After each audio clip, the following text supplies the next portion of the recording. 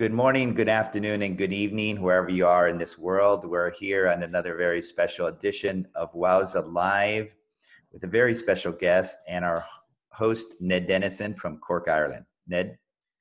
Hello, everyone. I'm the chairperson of the International Marathon Swimming Hall of Fame. We have one of our honorees with us today, Claudio Plit from Argentina. Claudio, I'm going to ask you to say hello to everybody, but you have the most incredible 30-year career as a professional swimmer in marathons. Unbelievable. And I want you to tell people how your training changed over the years and how your physical training and your mental training changed. But say hello to everybody, Claudio. Hello everybody. Hello Ned. Hello Steve. Thank you for giving me the chance to talk to everybody and to you. It's very nice to have all the memories from my swimming career, which is till these days something which is part of my great passion that I feel for the sport. It was the passion that moved me every day, which is very important for me. And I share I think, with most of the swimmers. I think I swimming because it's a way of life. It was a way of living because when I started swimming as a professional swimmer and when I was 18 years old, I stopped studying in university. I was studying medicine in those days, and I decided to try to live from the money I make with swimming. So it was a way of living. Then I married, and I had my first child, and I was swimming.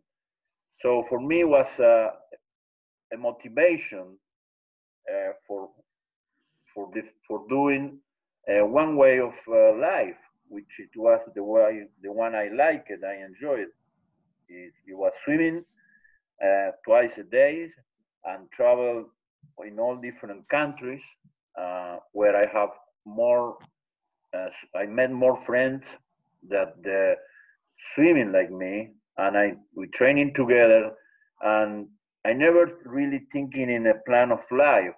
It was just one day to another day. It was one event to another event. And in that way, I guess it was the 3 decades, as you say.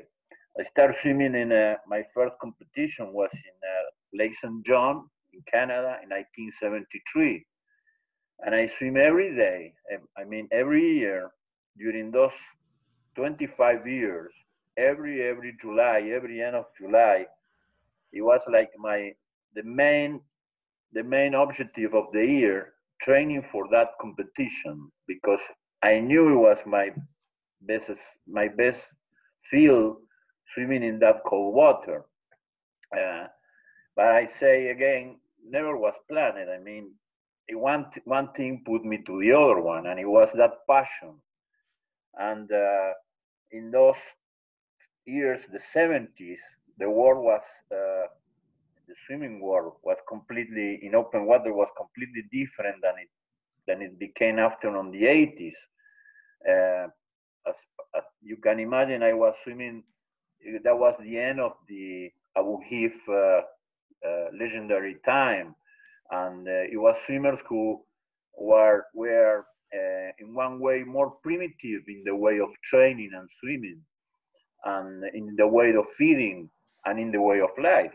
But I was 18 years old, and I was shocked at the way they were. You know, they eat peaches in swimming, or during swimming, or the race, or they drink coffee, or they drink tea with honey, and just in the 80s come a new way of feeding, like drinking Gatorade at least, or thinking another way of feeding, and in another way of training. But the fact was that I was more open water swimmer as I grew as in a city nearby the river. And when I was 11 years old, I went swimming in the river like the big thing. You know, it was for a boy in that moment was to do an adventure without measure, you know. And then when I come back from swimming in the river, you know, all my friends was, you know, make me feel the importance of what I've been doing. So that was a way that it grew up my passion for swimming. It was a small club of swimming, and in my family we have the loss of my father. So my grandfather encouraged me and my brother to swim. So when I get 14, 15 years old and I start swimming all those 2-3 hours swimming in the Parana River, it was like doing something really important, really big, really feeling good. And when I after decided to go on Canada and swim my first international swim, and beside that great thing that it was swimming and doing something that I enjoyed, they get paid. And so I find a way of living. So suddenly I was going more and more involved in that passion. And then it come all the competitions in Europe, in Capri, Naples, especially, where Capri got with Argentina, got more communication than other part of the world because the culture. We got many Italians in our country, so it was more important. And then it come Canada, and then come swimming in United States. We swim in those early years. We're not swimming in Atlantic City because Atlantic City have a big cut of.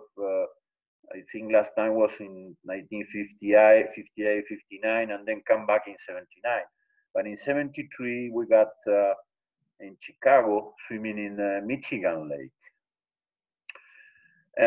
About the swimmers, in 74, we got this great swimmer who was John Kinsella coming to swimming in the circuit. So I can say that personally, I was always trying to beat very good fast swimmers that come from the pool, like John.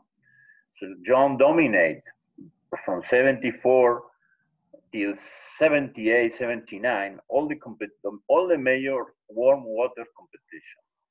The only place I beat him was in cold water, and that was probably in competition in Saguenay River, or he came to Mar del Plata to swim in 75. All places that it was the low temperature. John was not that good in cold water at the beginning. After he was getting better, but that made me feel that I was better in that field. So that was how I was building, you know. I building in interaction with another people swimming, you know. So every time I go to competition in the 70s or late in the 70s, when the water was cold, they all put my eyes on Claudio Plit because they knew.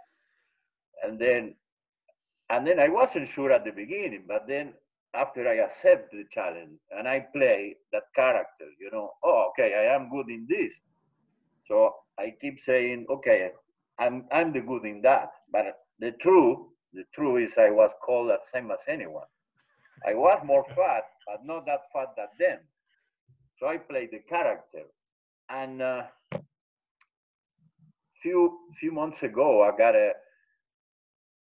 a confirmation of that when a medical doctor who is a cold water swimmer got a clinic in Argentina, and he say, body, you never adapt to cold water.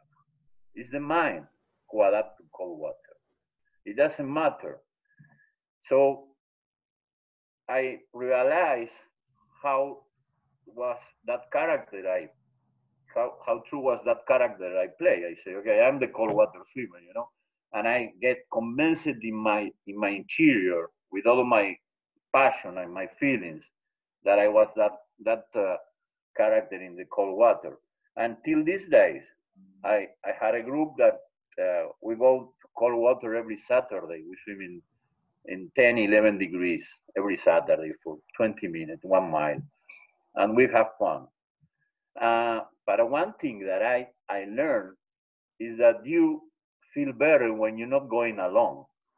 I mean, you feel good when you share with other people that shock of the cold and the possibility to interact with other people and talk and have go and back feelings about, oh, how cold, and you go out and you speak and you comment and everything. And all my points going to in this part of my life.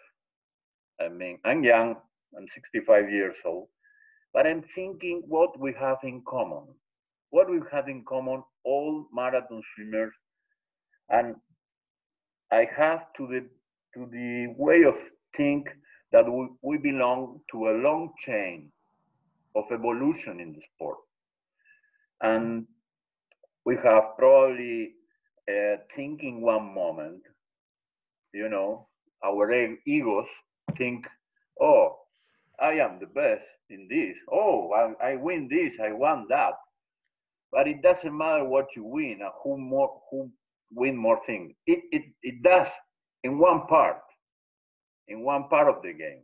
But in the other part, it's all the memories, all the good time you have. And then in my moment, in the moment that I have in my life, it's very important to be part of that change. You know, to be one of those links in the marathon swimming, big ADN, we can call it. And those memories go to, you know, when Matthew Webb crossed the English Channel for the first time in 1875. And in Argentina, before that, it's very important because we have swimmers before. And it was the ancient cultures in the Tierra del Fuego, in the south of the country. In the Beagle Strait, we got the Yamanas. There was the native girls who were swimmers. I went last year for a little swim there in those waters, 5 degrees water. We have an event, and we swim for 10 minutes in 5 degrees. And I was investigating in books and in places all the influence we got from those native cultures, and amazing me that Indians girls was the one who was in charge to get into the water for the canoe in that water. And there are many stories about the girls having the baby going up in the shoulders and the head, because they always take care of the babies, and they was of course taking the care of the babies and doing the food and fishing things, and the man was not able to swim because the man was all the time hunting, going up on the mountains. So if they go in the water, they just sink because they were so strong in legs. It was like putting a football player in the water. So that was our roots in one way. Claudio, as a traditional swimmer, I've never been a professional. I never will be a professional. When I look at the professional races from your years, there's just 3 big ones. 3 races that I would to even have swum in them, much less won them, is Lac-Saint-Jean, Santa Fe, Corona, and Capri Napoli. There are people listening who don't know who you are. How did you do in those? Did you ever win any of those, Claudio? Yeah, I think. And how many times each? Okay, as I say, I swim Lake St. John 25 times, and then I make a return in 2004 when I was 50. I win 5 times Lake St. John's, and then I swim 15 times in Capri, and I win 4. And then I swim Santa Fe Coronda for 14 times, and I win 4 times. And I got many seconds. And if I have to remember one of those, I don't know the whole number, but probably around 60, I think I have to remember 1985, because in 1985, the organization decided to go back and forth. The race was, during 35 years, was only one way, 32K. And I went, that year we went 64K. They put good prize money for 6 swimmers. They start at 10 o'clock at night and swim to the other side of the lake the whole night. The city called it Peribonka, from Roberval, and then go to Peribonka and come back to Roberval, in the hardest swim I ever swim in my life. Definitely, if I have to say, a really, really hard swim was Lake St. John. Only 3 swimmers finished the race. I finished in 18 hours, 45 minutes. And Philip Rush from New Zealand finished in 1 minute after, 46 minutes. But it was a matter of nothing, because we changed places during 17 hours, racing each other. One time, 10 meters, 20 meters, like this. It was a matter of head and luck, because I was at the end in a little bit shape than him. I think Paul Asmuth, when we interviewed him a couple of weeks ago, he said that was the first time he didn't finish a swim. He got out of the swim because he knew no one would finish. And then many hours later, they kind of got him and said, they're coming in now. And he said he couldn't believe it. He said it was the last time he ever got out of a swim. There are honor swimmers in the International Marathon Swimming Hall of Fame who probably got in because they won Capri once. You won these big races multiple times. If you had to pick your favorite race of those 3, you have Santa Fe in your own country. I know you have a special feeling for Napoli, and you're a superstar in Quebec. If you had to pick one of those races, what's your favorite? Now, my favorite is Lake St. John, definitely, because I learned how to speak some French with the people there. I make a lot of friends. They really make me feel like I was in home, or in a place that I was in another life. I don't know, but I get really close of that people. My country was, of course, Argentina, and it was very proud, and Italy was like home. But Canada was another story. It was going out and discover a new world for me, and it was a place that always feel good, and it, because it was a place where the things could be hard, and I was playing my character to be the good in the difficult, Like, as I say, so I definitely pick up Lake St. John. Also, it was the best prize money for many years. How did you become a professional swimmer at age 18? How did you even know this existed? Who helped you? Who told you? Well, it was a friend, Carlos Aguirre from Santa Fe. He was before in the circuit in the year of Horacio Iglesias, another good swimmer from Argentina who won 5-time Lake St. John too. And the truth was, living in a country as Argentina, the up and downs of the economy, when I was doing a couple of $1,000s, any salary was $100 because of all the catastrophic inflation of the economy. And so if you come back with some amount of money, it never happened in the States or in some countries of Europe, but yes, in South America. In the 70s and in the 80s, with 10,000, you can live easy 1 year. Not anymore, not now. You probably need 10,000 for a month. But in those years, it makes you, thinking that for a boy of 18 years old, okay, do this and then go back to study my medicine, because my father was a doctor, my brother is a doctor, but never go back, never go back. But I don't regret. My brother, who is a doctor, say, you're the one who make the right decision, because I've been travel all around. I've been enjoying very much. So I think it was, but that decision was coming mainly because I got that passion for swimming, and put all my effort in swimming. I was not physically doted. I mean, I was not. I was strong in mind, but I was not the fastest as Paul Asmuth or James or John Kinsella. But I was playing the character to be always steady there and trying, a good second, a good third. But if the conditions were no good, I will be there. So that made me good top three in many international races in about 50 countries. It sounds like you made some good friends. James Kegley talks about coming to visit you and staying in Argentina.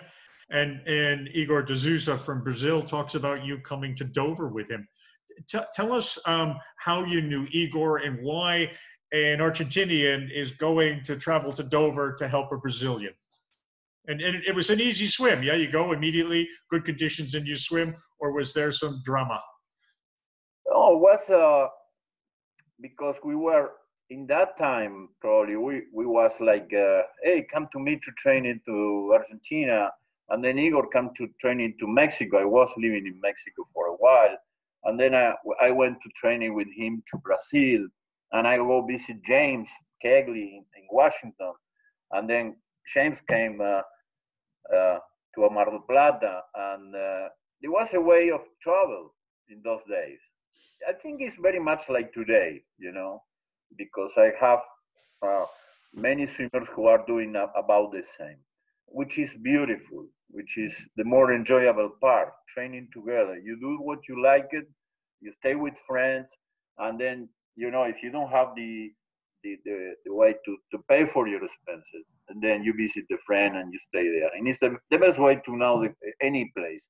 So we became friends, but we was all day speaking about swimming, and in a way to help your friend. You say, okay, I can coach you in England, or I can coach you in Italy, or they coach me and I coach them. I coach Igor in Manhattan. So this way of changing role, it was great, because I think it's somebody who knows you. He can make a good work on the boat better than anyone, and you can, beside, enjoy the time, And describe your experiences with Igor in Dover. How many times did you have to go over? What were the conditions like? Okay, we went with Igor in 1993. He had a non-crossing because he was cold and got a good day. And then we go back in 1995 for the second cross. And just that night, after 3 weeks, we was going back, definitely. We say, okay, tomorrow we have the flight. So that night, we go out, we go late in bed, we prepare the bags, everything. And the next morning, we hear a noise in the window on the glass, and it was Reg Brickel, the pilot of the boat, saying, hey, come on, we go swimming now. And the weather changed suddenly, so we look at each other and say, what are we doing now? Igor asked me, and he said, yes, let's go. So I prepared the thermos and everything, go to the harbor, jump in the boat, go to Dover, and he swam 11 hours in the first cross he could achieve. 2 years after, he get much better, much prepared, training very much better in mind. So he say, I got a sponsor for the flight tickets, Claudio, we go there. So we went there, and in the first try, he going his back and forth in 18 hours and a half in a beautiful, beautiful swim for him. and he was really, really happy. After that, he was coaching till this day for many, many swimmers. Same as me, I coach about 15 swimmers during the last 20 years. And we enjoy very much because it's a way to keep in the sport, you know. But I was an organizer of swimmings. I organized a FINA competition in La Patagonia, Vietnam, for 12 years, and I organized also Rosario, a competition of 60K on the river. I organized Mar del Plata, Miramar Mar del Plata, who was in international, and the experience is that I can coach and I can organize, but I really like swimming more than anything. You talked about John Kinsella being dominant. How do you compare his position in the sport to Peter Stretchev? Well, as I say, if you think who is the best, it will be very hard to say, because domination, it was a kind of a quality of marathon swimming. So if it was Paul Asmuth dominating, John Kinsella dominating, and Peter Stretchev, or Stefan Lecas, who was a good, good many years dominating, or Diego Degano from my country. It was a kind of a kingdom, for a while. It doesn't matter if we're 2, 3, 5, or 10 years. We all part of that chain of marathon swimming. I mean, it's so hard. Horacio Iglesias was 5-time winning of Lake St. John. And I can say also that the water was colder 40 years ago than it is now. Either the English Channel. It's not the swimming in the English Channel or Lake St. John in the 70s than swimming in the present time. Water was 2-3 degrees colder.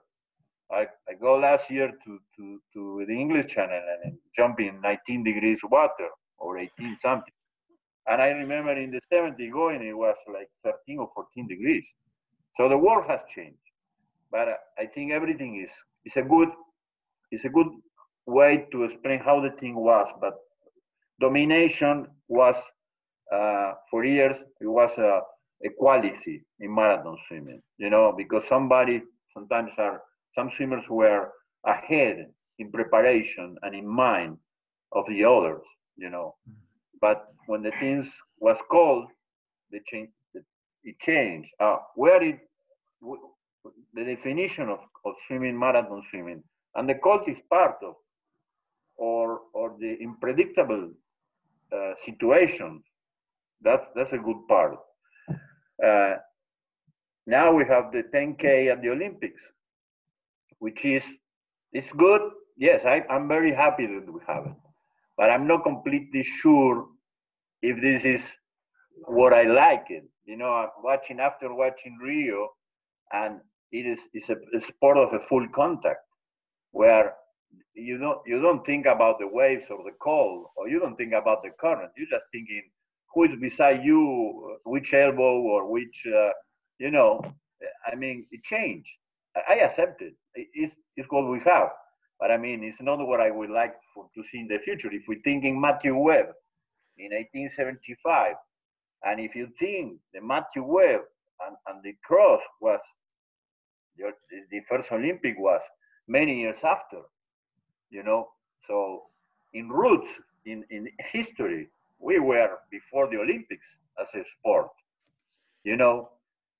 But, I always think that swimming marathon is an external adventure, a beautiful external adventure, but it have an internal adventure beside, going in your mind. And that's the important part. I consider myself more a mental swimmer. And I mean, the main part of swimming is what happened inside of you. If not, nothing happened in your life. If you think, oh, I beat that, I win that, and you cannot live with that. But you can live with what you have learned from when you put your body, your life, and your ego in that challenge. And that's the important part. Steve, why don't you join us for a moment? You told me a story one time about swimming with Claudio in Canada, where they told you had kind of one more mile to go, and you guys were having a conversation while you were swimming. Bring back that memory for us. Yeah, it was in Canada. There was 2 times. It was Atlantic City toward the end, and Cabo San Lucas in the middle. And, yes. In both cases, at the end, Claudio beat me. I realized how tough he was. I knew how tough he was before. He talks about his cold water character. He was huge. I mean, his character was real life. Even before I went on the circuit, we knew about Claudio and his reputation. We knew that he had beaten John Kinsella, this Olympic champion in cold water. And so when I'm swimming stroke for stroke, in my mind, if I really think about it, I said, there is no way I can beat Claudio. I'll try to get close and it'll be fun, but he's the hero. He's the icon. But I'm swimming, and I remember in Atlantic City, I looked over him and he was breathing one way, I was breathing another, and we're throwing and going, I think I can go faster, but I have to be very tactical about Claudio. I can't swim now because he will swim faster. And every time I thought, okay, now I'll shift the gear and go faster, Claudio I thought he was smiling at me. And he goes, oh, you want to race now? And I went faster, Claudio goes faster. I go faster, Claudio goes faster. I go Claudio. And I looked up at the finish and I could see the finish. And I think Claudio was waiting for me to look at the finish. And that's when Claudio then went much faster. And then I remember another time in Mexico, and because my father could speak Spanish, Claudio's boat said it was very warm and we had to drink. And Claudio and me are also very, very close to one another. And his boat, I don't know if it was his boat or Claudio, said, no more drinking. They just wanted to race. And I looked up my father and he told me, I said, if Claudio doesn't drink, I won't drink. Of course, Claudio could do this. I could not. And I'm thinking, my whole body hurts. And I'm looking and he goes, this is my hero. If he can do it, I can do it. And anyway, the memories I have of Claudio as a friend, a mentor, fellow competitor are great. Again, we were racing. He wanted money, I wanted money. He wanted to win, I wanted to win. But he still gave me advice. He still would tell me little things, you know, when you swim the race, make sure you look here or this. And I'm thinking, wow, you know, this is a very special man who would give me advice. I mean, we would be walking to the starting line. And Claudio would give me advice, and I'd be so surprised that I thought, why do you do this? But he did that for everybody, male, female. And I remember with Paul Asmuth at the end of the race, the two-way crossing, 64 kilometers in Lake St. John. And all we heard on the shore was Philip Rush and Claudio, Philip and Claudio, Philip and Claudio. And this was 2 giants. This was Poseidon and Neptune going against one another. And, you know, it was incredible to be there to see these 2 giants of the sport going one right after another. And I feel my life is very fulfilled because I know Claudio and because he was such an inspiration. Thank you, Claudio. Claudio, you should be ashamed of yourself dominating the young boy like that. You should be ashamed of yourself. You were taking advantage of your experience. You're true. I dominate the heart. Yes. Because I communicate with the heart. I mean, it's something that I think is important to go on. I mean, to help anyone. And it's true in those days, I always was trying to give. Same as today. It's a natural, and probably I grow up with that. My mother, I don't know, but I think it's when you get in communicate with another competitor. I mean, you are more close, and it doesn't matter the results. It doesn't matter who wins. I mean, it's no win or lose. It's not a game of winning or lose. It's a game to be there together and share this. You know, that's permit us to talk about that, and I'm very emotionally touched. Thank you, Steve. I think is what I probably like to hear better. You know, I don't have any trophy. I forget about the efforts. I forget about the money. I only got in mind and in heart all your words, because that's the best thing you can have in any experience in life. I mean, and I remember all those tactics I use in swimming. When I remember in Los Cabos, when I say stop drinking, because I knew how long time I have, and I don't want to lose no one little second to beat you. You know, no one little second. And in Atlantic City, when we race, it's true. I always was trying to make you know, to make you understand that I want to win. But it was a game, you know. Yes. And every day is a game, and we have to be happy to play the game. And all those tactics, it come from a game. I mean, something that I enjoyed very much. And same as you, and it gave you always good memory. Sometimes you finish a race and you say, if you win, and you think, I wish we all win, you know, because swimming is very mathematic, first, second, third, fourth, five. But, you know, the truth is everybody was there. You know, that's the rule of the sport. But everybody were there putting the best. Yeah. I want to go ahead, Steve. One thing that I thought that Claudio perfectly described, and I would love to hear his explanation in Spanish, his native tongue. And when he explained that marathon swimming was an external adventure and an internal adventure. And I've never heard it described this way, but it is it's a perfect definition of, you know, externally fighting against the cold and the wind and the waves, and the internal challenge of telling yourself, I'm tired, I'm cold, I want to get out. I mean, this is a very wonderful definition and description of our sport. So thank you again, Claudio. Thank you. Thank you. Claudio, we will say goodbye now. I want to thank you very much for your time. We have spoken about John Kinsella's period of domination, Paul Asmus' period of domination, Petr Strojcov's period of domination. But Claudio, you were dominant for nearly 30 years. Will never be another swimmer like you. So thank you very much for your time today. Thank you.